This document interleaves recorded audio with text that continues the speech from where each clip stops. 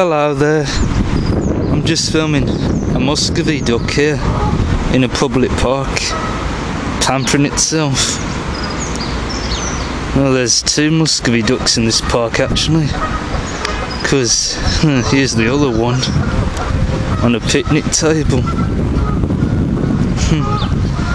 That's something you don't usually see very often.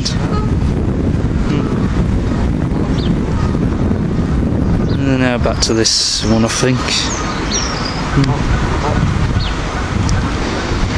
The Muscovy duck is a large species of duck. They're much larger than any other species of duck. And even though I'm filming these two in a public park, well, the Muscovy duck is actually a tropical bird.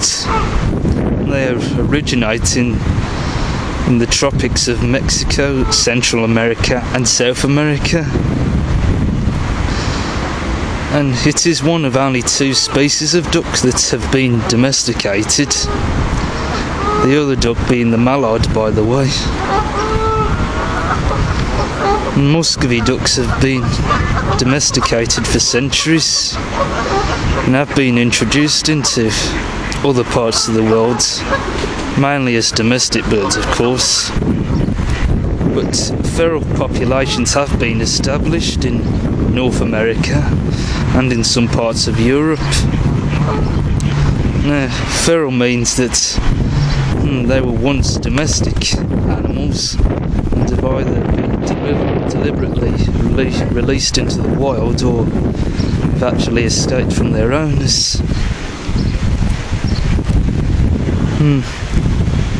These two here that I'm filming, that one over there and this one, these two are probably feral Muscovy ducks.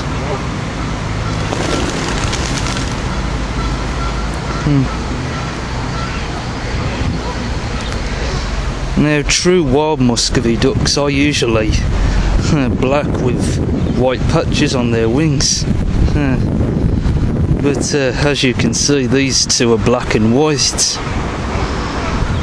And domestic, or in this case feral Muscovy ducks, can come in a variety of colours, from either black and white like these two, or even brown and white.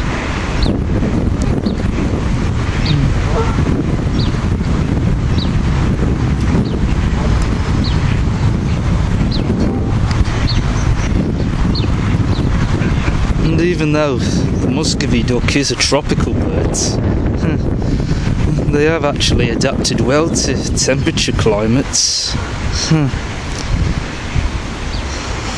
And just like the mallard, the female Muscovy duck takes care of the young on her own, and the male takes no part.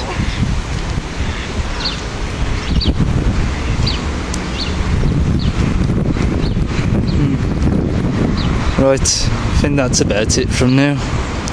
Well, thanks for joining me, people, and I'll see you next time.